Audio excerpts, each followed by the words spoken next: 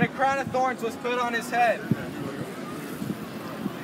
And he bled and died. Now again, he did no sin. He was the perfect sacrifice. Now, this may seem like a sad story, but that's not the end of it. See, just like any other man, he was put into a tomb.